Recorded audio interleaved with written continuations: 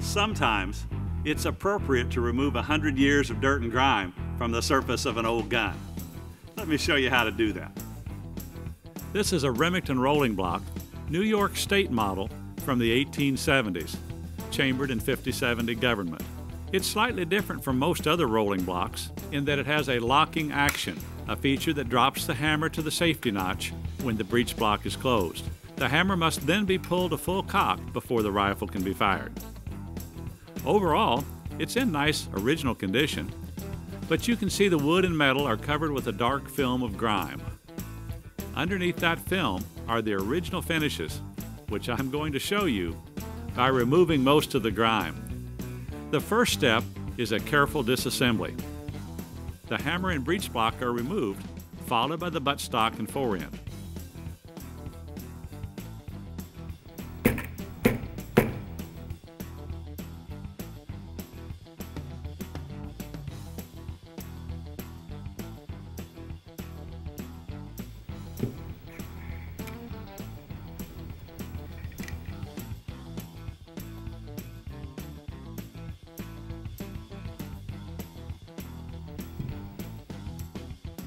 The barrel was originally finished in the white, which is clearly visible once the forend is removed.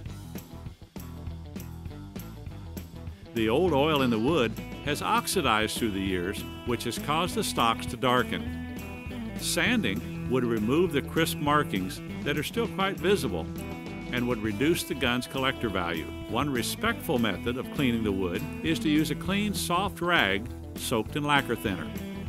The lacquer thinner softens the grime, and by keeping the surface wet and turning the rag often, almost all of it comes right off.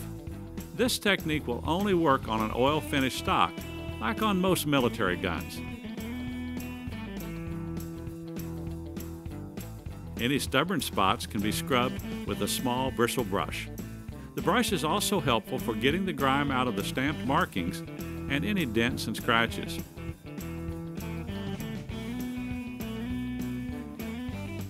Once the wood is clean, I'll set the stocks aside and work on the metal parts. I've left the springs in the forend to prevent any damage to the wood that might occur from removing them. As you can see, the metal is covered with a yellow, varnish-like coating. I don't want to scratch the metal in any way, so Hoppe's No. 9 and 4/0 steel wool will work perfectly. The Hoppe's loosens the yellow coating, and the steel wool removes it easily without damaging the original finish of the metal. Each part is thoroughly cleaned. It takes a bit of time as I'm going slow and being careful.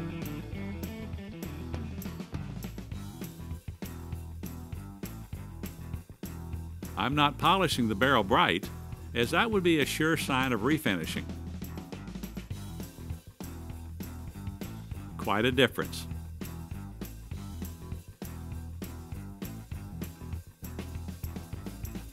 A light coat of oil on all the metal parts will protect them from rusting.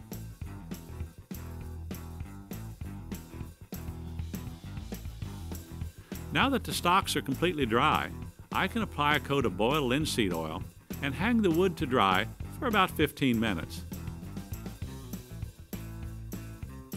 This will really bring the wood back to life. If a darker color is desired, oil-based walnut stain can be added to the linseed oil, although the stocks will darken naturally over the next few days.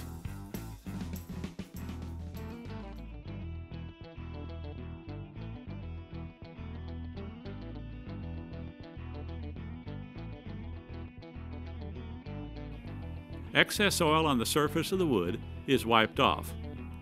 The oil-soaked rags are disposed of properly, as they can spontaneously combust and start a fire. Now I can put everything back together. What a beautiful old gun, and in this case, enhanced by cleaning. Sometimes it is appropriate to properly clean an old gun.